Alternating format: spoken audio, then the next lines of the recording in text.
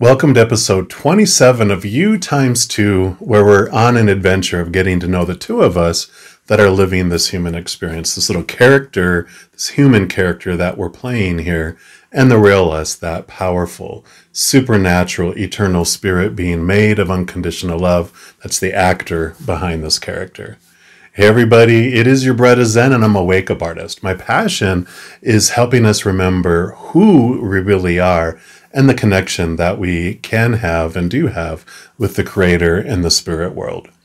In the last episodes, we've been covering heartbreak just to be able to understand how that pain and those experiences influence our journey here and also impacts our relation to our higher selves.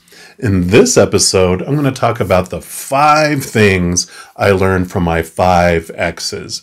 And don't worry, it's going to be a smooth ride on this drama train. It's not going to be bitter or sour.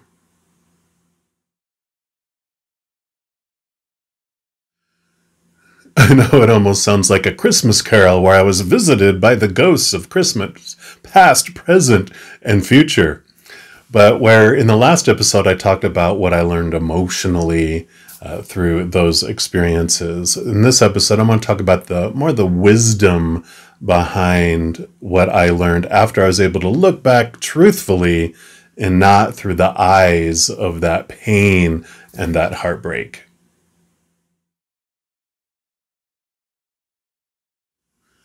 I think our first serious relationships we go to are probably one of the most educational and eye-opening outside of our relationship with like our families, because we are faced with this outside influence or this outside experiences where they weren't raised within, our family influences normally.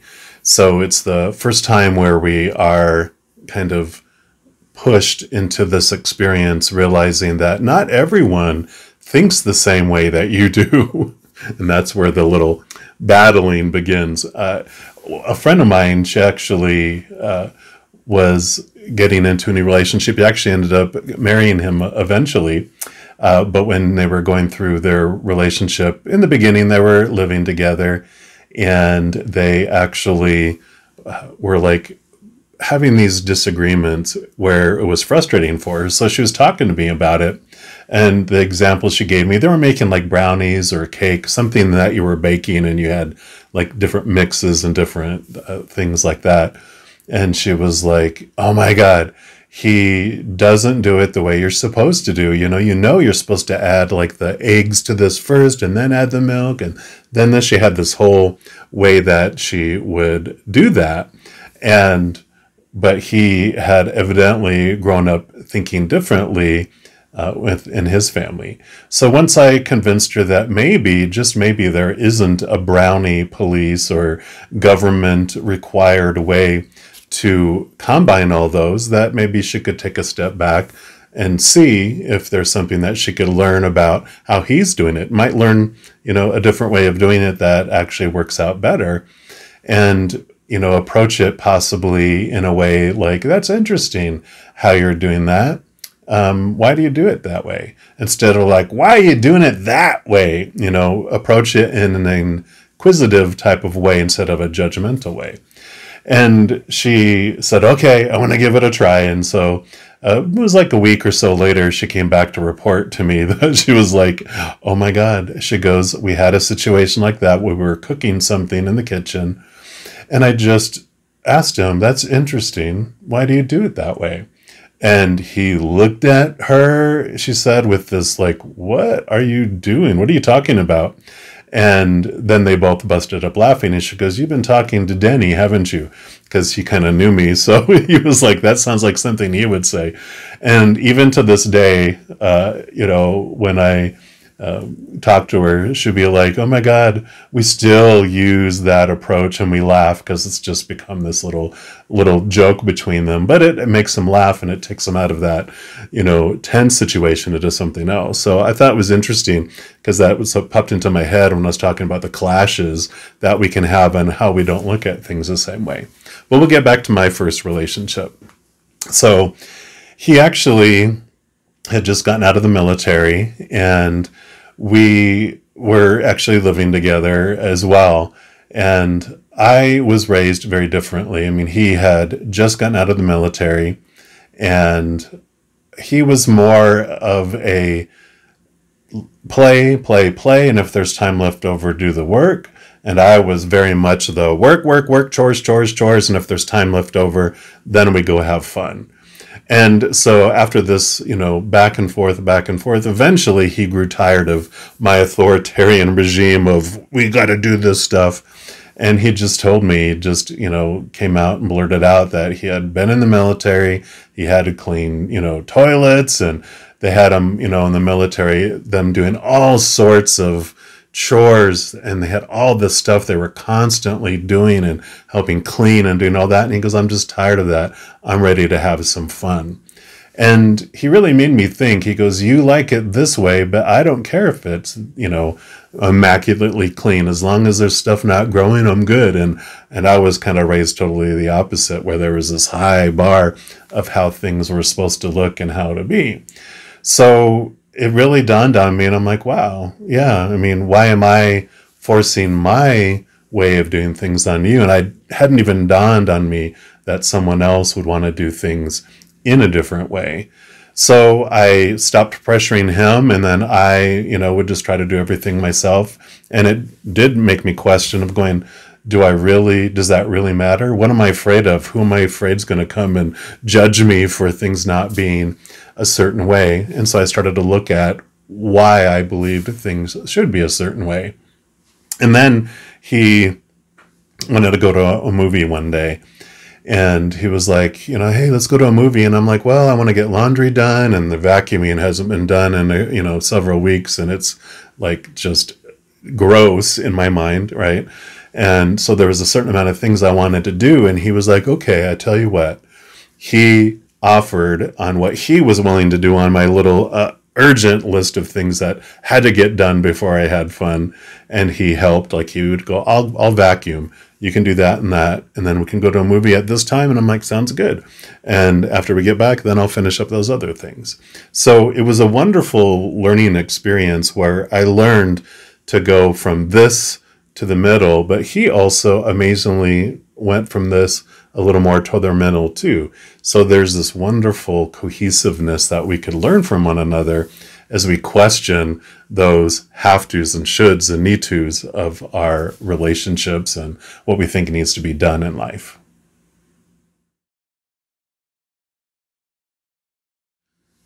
Boyfriend number 2 came very quickly after the other one. I had realized I'd become a serial monogamist, which means you jump from relationship to relationship to relationship, and it's like eating Pringles. Like, I waited until I was 29 to have my first relationship, and it was like, eating Pringles, that you eat one and then you just can't stop eating it once you've started. So he actually, after I'd only had known him for like 6 months, and he actually had 2 children, and his wife had moved out of state, and he invited me to go along with them to go visit, out of state. And so I went with them, and, basically stayed at the hotel when he went to go visit his children and all that. But he really shared how it was just so painful for him to be so far away from his children.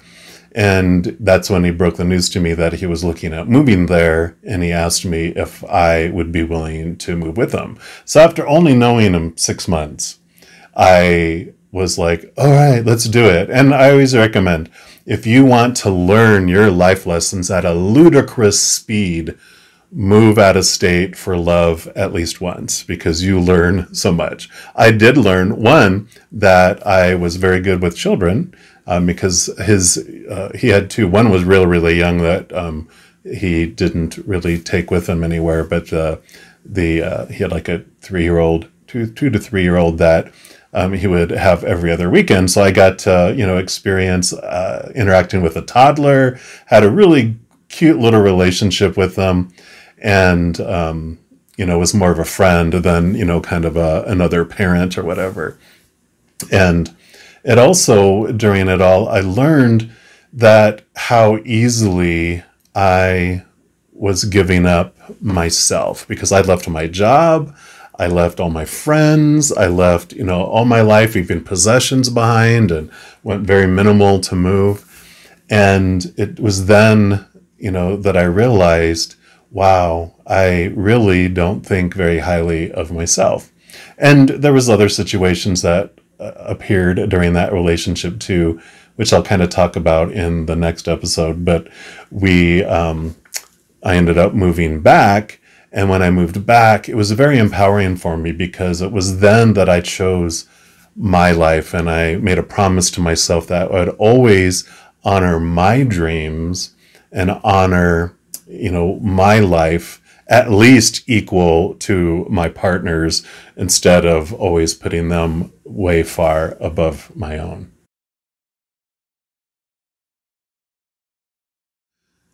With the first two boyfriends, I had moved in with them fast because, later I realized that I did not trust men. And so I needed to get close to them and have them in my presence so I could keep an eye on them, because I didn't trust them at all. But number three put a halt to that, because he was like, no, he had just gotten out of a long-term relationship and was like, no, we do not, I do not want to move in with right away. I want to take time to date and get to know someone, and I don't want to rush into anything again. So he really, put a stop to that moving in quickly piece, which did stretch my trust issues, and I very much expressed mistrust to him, which I'll talk about in just a sec. But he really, showed me and broke me of some things. I mentioned in the last episode how his harsh speech hurt my little feelings. But in hindsight, of course, when I looked later, I go, he was the perfect teacher for me and brought so much awareness around how I had this manipulative way of trying to get things to go my way and to feel safe. And so I learned about this manipulation thing. And he would basically, if you ever walk out, I would walk out of a room if we got upset because I wanted him to chase after me. And I even walked out the front door once and was walking around the block. And after the first round through, I was like, oh my God, this is so embarrassing. He didn't come after me and ask me to come back in. So here I am walking around the block. I'm going to have to go back in eventually. So let me just go in now instead of taking another lap around the block. And I walked in, and he, of course, laughed at me and was just like, oh my God, you're just, ridiculous, And he would, when I would pout, whatever, he would be like, oh, what's the matter? You're going to ride that lip to town? And he'd go like, you're going to cry me a handful? He would do things like that when I was going into that manipulation stuff. And finally, he had just had it and said, I'm not going to fall for all this manipulation stuff. He said, if you want to talk, you talk. If you want to walk, you walk, And I was like, wow. And I learned, through that situation, he actually, even with all the mistrust, because, I'm like, who was over here? Why are there two glasses in the sink? Why is there two towels up in the bathroom? What was going on when I wasn't over here? Because we weren't living together yet, right? And so he basically told me, if you don't go get counseling for your mistrust, we're not going to last very long. And so out of the fear of losing him, it made me brave enough to go to counseling. And I learned so much through those sessions through his experience with him. I did learn about the 3 stages of manipulation. The first one is normally we act hurt. We act, sad and disappointed. And I can't believe that you did that. And why would you treat me that way? Trying to get them to bend to our will, because we have this belief that other people, that their emotions and happiness are our responsibility. So if I act sad, then it's your responsibility to make me happy by doing what I want you to do, right? And if that doesn't work, then we go to depth con 2, which is anger and bullying, getting upset, why aren't you doing this? I can't believe you wouldn't want to do this. And rah, rah, rah, rah, rah. Even to the point, sometimes it can even lead to like physical abuse. But it's like this anger and this trying to force someone then to do what we want because they're scared of us instead. And if that doesn't work, then the third level, the last level that we do, is what we all fear. The human side of us fears being rejected. So if the pouting and sad and upset doesn't work and the anger doesn't work, then we go into the rejection, the cold shoulder, hanging up on someone, walking out of the room. Or if you're, living together, the cold shoulder, the silent treatment. And that we're hoping that they'll chase after us. They'll come back after us and try to make it right because they're like, don't reject me. I'll do what you want. Or at least get something of what we want, right? And then if that doesn't work, then we'll go back and start over from step one. I can't believe that when I hung up on you, you didn't try to call me back. Or when I walked out of the room, you didn't come after me. And if that isn't, then we'll go to number two, the anger, and then the, rejection. So dissolve that. Sound familiar at all? Right? Though we've either done that to others and or have had it done to us. So when we realize the manipulation that's behind it all, especially when he pointed it out so clearly for me, it really set me free from doing that in the future. So he was the great teacher. It always reminds me of like Cher in that Moonstruck, where she was like, slap, slap, snap out of it. So I did.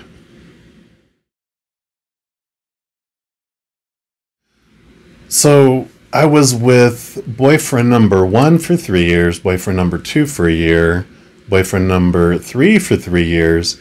And then as I went into this relationship with number 4, he had just come out of a 7-year relationship. And I was just finishing up my little 3 relationships in 7 years. And we were just like not wanting to jump into anything. We were just like, let's just hang out. We don't need to jump into another one. And it worked out really great because he was actually getting his master's in psychology to become a counselor. And so we had a lot of interesting and deep conversations about his relationships, my relationships. He actually got to experience me crying and sharing things. And he felt bad because, some of his actions were like echoes of pain that I felt in the others. And I'm like, you don't have to, you're not responsible for this. But he helped me talk through, and maybe I was his guinea pig too. He probably did his thesis on me, maybe, I don't know. But I learned so much with that relationship because he knew like everybody in town. It's like when you go to a restaurant and like 5 people come up, or you're out walking and we walk, someone's walking this way and they know him, and it's like, oh my gosh, he just knew so many people. I had met so many different types of people that were in so many different types of relationships, that one of the huge things that I learned was like, what is my definition, my restriction on what a relationship should be? Because they had all these different types, yet because it was the agreement and the interaction between the 2 individuals, sometimes 3 individuals even, that they were happy and they were doing very well in it, even though it didn't match up to all this that was in my head that I saw on TV and movies and how I was raised. Like, oh my gosh, this is not right. I learned through all of that those approaches were, great. And after about a year, we, keeping my 3-year, 1-year, 3-year, 1-year pattern going on, we drifted apart. And I realized more through all of that experience what I did want in a relationship and what I didn't. And that's why we kind of drifted apart. And it wasn't like, ugly or anything. It was just like we just drifted apart, and then we just stopped seeing each other.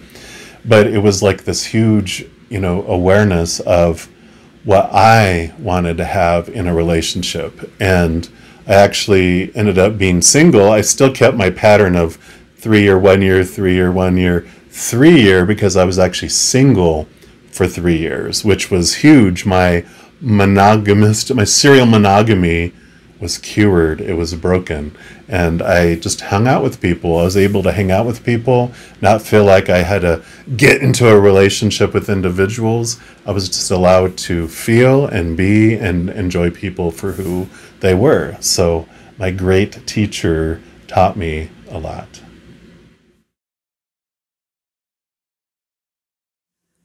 My last relationship was different from all the others in that there wasn't like this neediness, this desire to have them so close and smother them, and because I mistrusted them. I didn't have any of those insecurities anymore because I had learned that, reflecting on the other ones over that time, that their actions didn't mean anything about me, right? And they couldn't make me happy. I couldn't make them really happy. It was about our happiness inside of us. My mom, she carried a lot of the heartache inside of her from my dad, not being faithful to her. And that's what we're taught to do, right? I mean, that's one of the huge opinions, those popular opinions of the world, is when someone doesn't remain faithful to you, that we're supposed to be devastated and hurt and carry that hurt for a very long time. My dad actually, after my parents' divorce, my dad got remarried 2 more times, and he's currently on a beautiful relationship with a retired nurse, as one of the most huge hearts in the world. My mom also had gotten remarried once, but she had decided after that one ended that she's going to invest all her love and attention in the grandchildren and the great-grandchildren. So she and dedicated to her relationship with the Creator as well, and kind of just said, not worth it for me to be in those other relationships. And as I was preparing this and writing that down, I'm like, oh my gosh, I think I'm a combination of both of them together, because the point that I've gotten to in my life after ending this 5th relationship, which I'll talk about in a moment, I have dedicated and not really had an interest in seeking any other external relationships in a romantic sense, because I found the love that I was looking for inside of me and with the Creator and with Spirit. And so I've kind of have been pursuing that as well. And I never say never. I mean, if the Creator so feels that it is a great, experience for me and is needed for my highest experience here to be in an additional relationship, it'll happen, it'll unfold, but I'm not like actively pursuing it. Now, number 5, he actually got to a point where he was going to be moving out of state to pursue his dreams. And I almost forgot the promise to myself that I made with number 2, which I talked about earlier, which was making the promise to myself that my dream is going to be equal or more important than the dreams of any partners that I would have. And in this case, moving out of state didn't fit in with what I wanted in my life. So, he basically is what he moved away to pursue. And in that relationship did last for a year. So yeah, it was 1 year, 3 year, 1 year, 3 year, 1 year, 3 year. That pattern continued. And I was just like, oh my gosh. But during the last months of that, the point of view that my little hurt self was experiencing was like, he's trying to fit me in between the important things. And what a perfect mirror that was for me, though, because I was trying to fit myself in between what I thought were the important things out there, and not living, my dream, not focusing on myself. And as I put myself as a priority, a weird thing happened as I actually started to really want and thirst after my alone time. I know, what? Being happy by yourself and alone. So I really did want that alone time, and I learned to really enjoy it. And that is when the hermit was born.